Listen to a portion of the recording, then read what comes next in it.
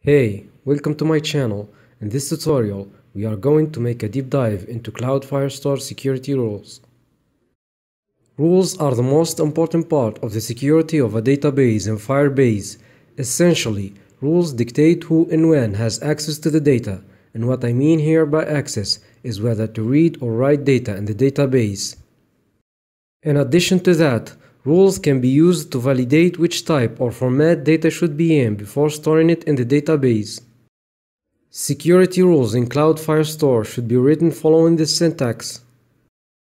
The rules version were introduced to the rules not so long ago. It doesn't affect how rules work, only in a certain case, which is when we use the recursive wildcards. I'll keep that for later. The service cloud.firestore declaration scopes the rules to Cloud Firestore, preventing conflicts between Cloud Firestore security rules and rules for other products, such as cloud storage. The first match statement specifies that rules should match any Cloud Firestore database in the project.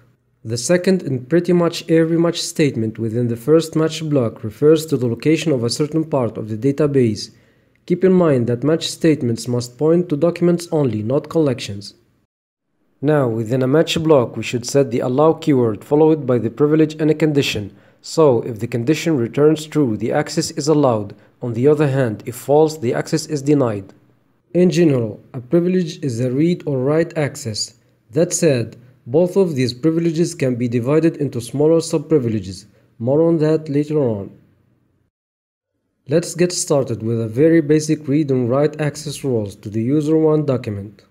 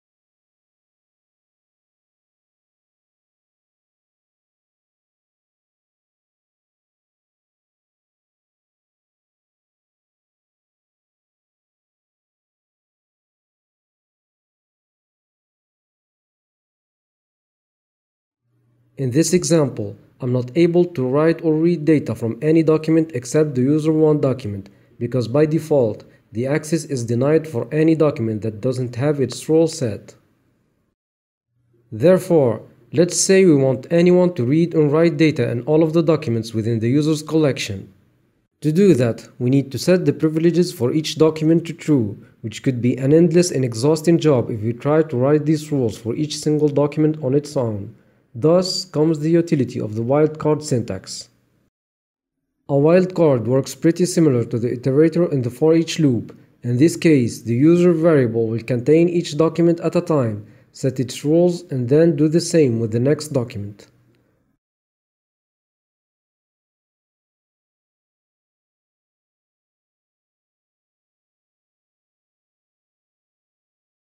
The read operation is in fact composed of two sub-operations, which are get and list.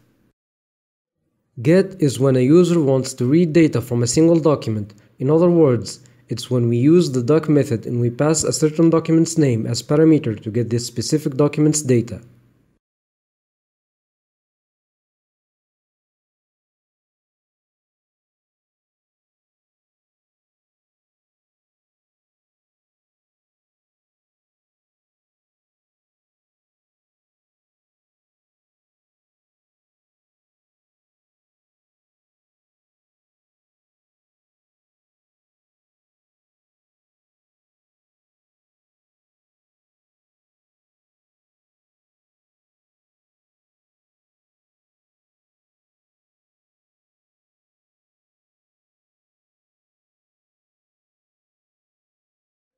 List, on the other hand, is used when a user wants to get data from an entire collection, calling the get method, or when we query the database through the where method so that we get multiple documents responding to that query as a result.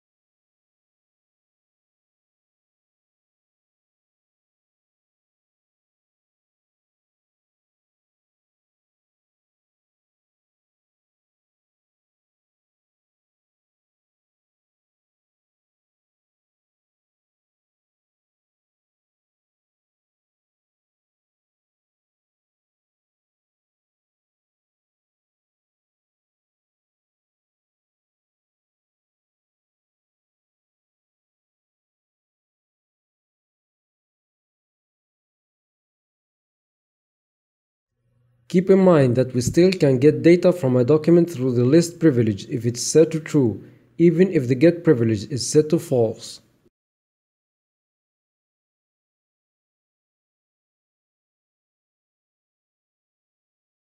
The write operation in its turn is composed of three sub-operations, which are update, delete, and create. Without any further explanation, each of these operations' name explain exactly what each of them refers to.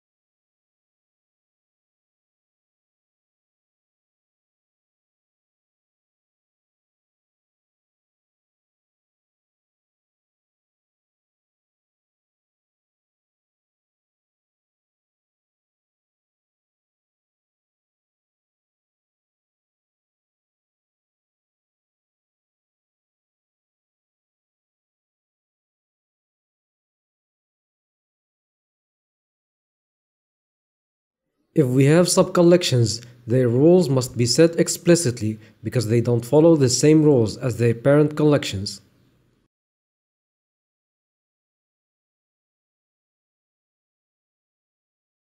Let's set the read operation to false as a rule for every document in the cities collection. That done, reading from these documents should be denied.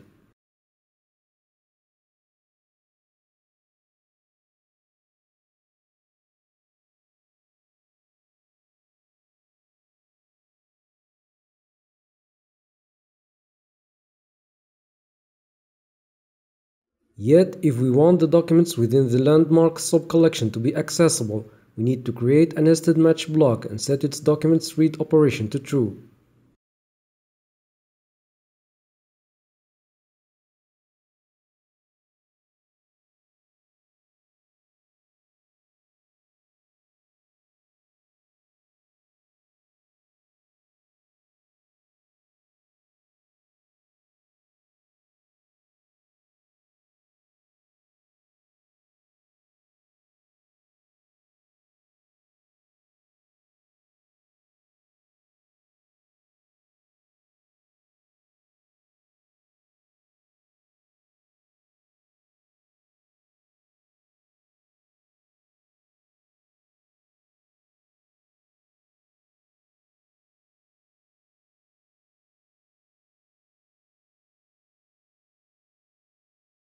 We can do the same without nesting the match block of the subcollection. We just need to specify its full path at the match declaration.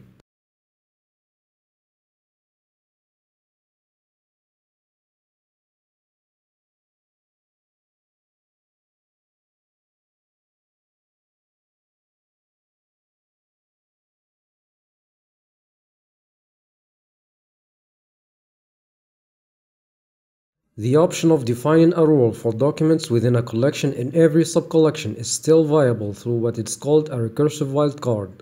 Using this syntax in this example means that every document in the cities collection is readable as well as any document in a subcollection. Here's where you notice the difference between the two versions, since in this example in version 1, the path matches every document in the subcollection, but not the documents within the collection. On the other hand, the same path matches every document within the parent collection in its subcollections in version 2. Another difference is that in version 2, we can put the recursive wildcard wherever we want in the match statement. Therefore, in this example, we can set the rule for every document within a collection or a subcollection, aka collection group. Sometimes we could stumble upon a case where we set the rule of a certain document in two or more different places. In this situation, if an operation is permitted in only one of the rules, it's the same as setting it to true in the rest of the other ones, even if we literally set that operation to false in the rest of the rules.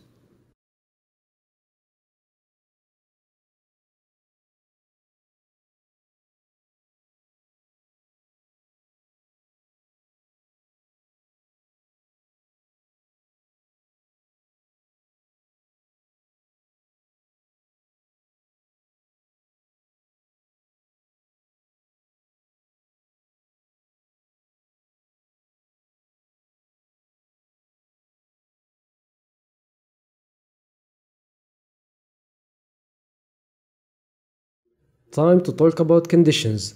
One of the most classics is the authenticated to have access permission, which means that the user has to be authenticated to read or write data. To check whether a user is authenticated or not, we have to make use of the request.auth variable, which contains the UID of the client requesting data.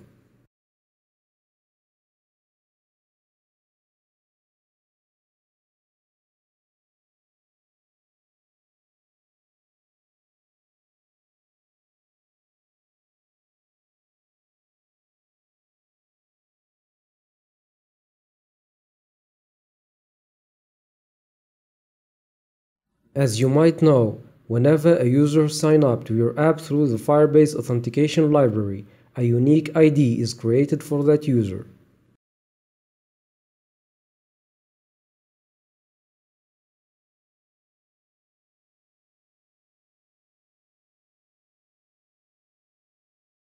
So, in this condition, if the auth variable is not null, that essentially means the user requesting the data is actually authenticated. Thus, the condition returns true, and therefore the read access is permitted.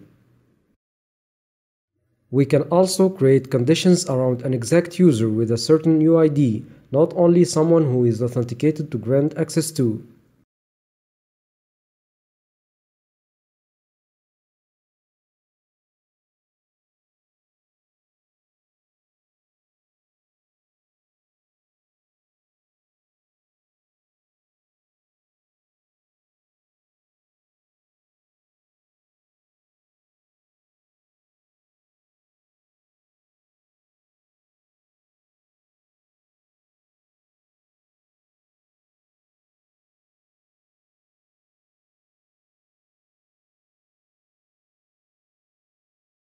Furthermore, we can make a user check only their own data by comparing the request.uid with the key of the document. The user variable in the condition refers to the wildcard.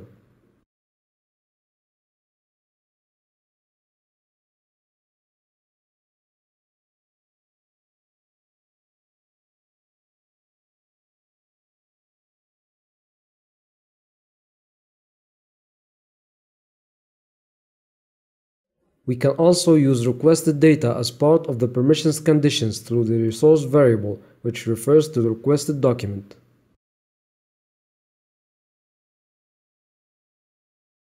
In this example, the read privilege is granted only to documents that have allow read field, and that must be set to true. If not, any read request will be denied.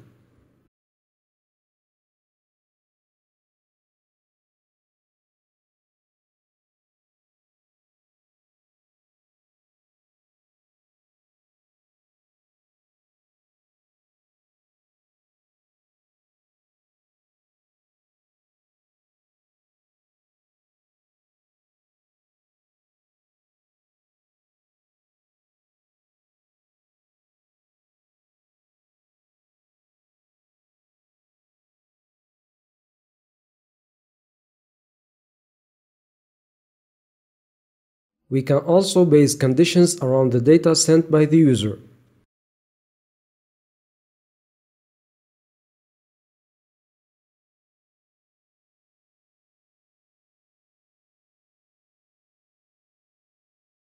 In this example, the update operation won't be allowed unless the data coming from the request has an age field that must be a number and has a value greater than 30.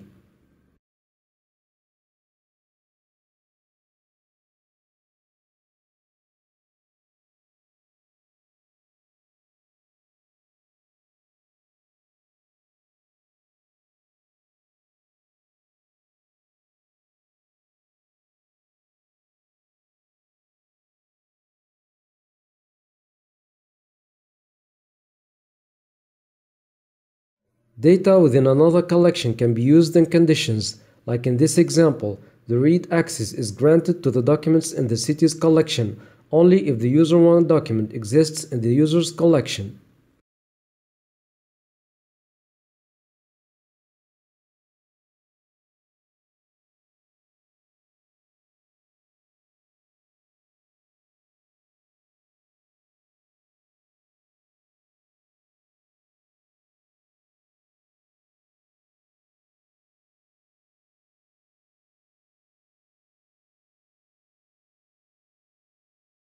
Keep in mind that we need to escape variables in the paths just like in ES6 syntax.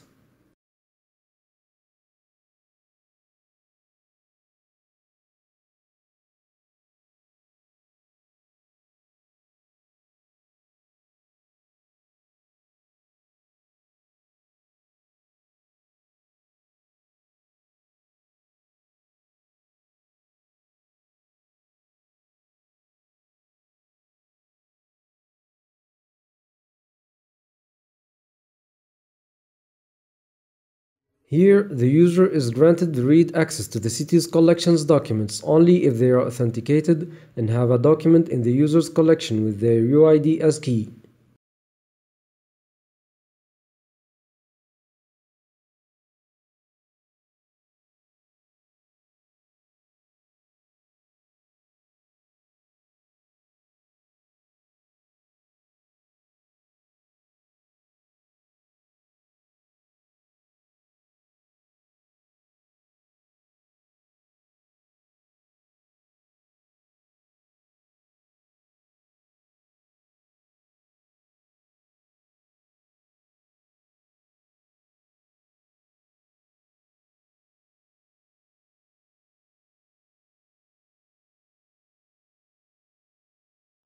Custom functions can be helpful to organize the code and make it easier to read.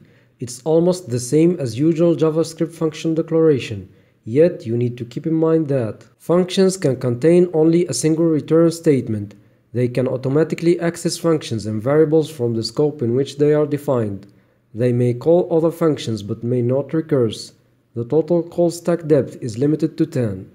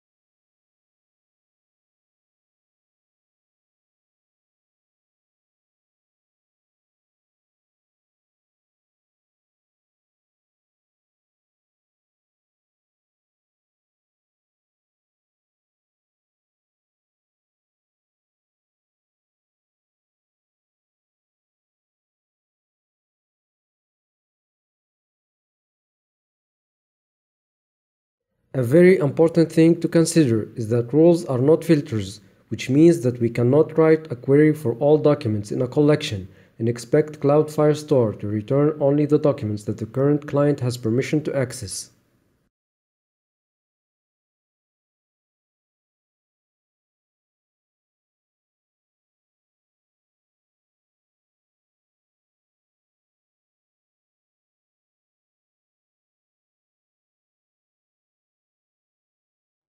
So, in this example, even if I have two documents that have the allow read field set to true, the GET request won't be able to return any data because of the existence of documents where the same field is set to false, which goes against what we set in the rule.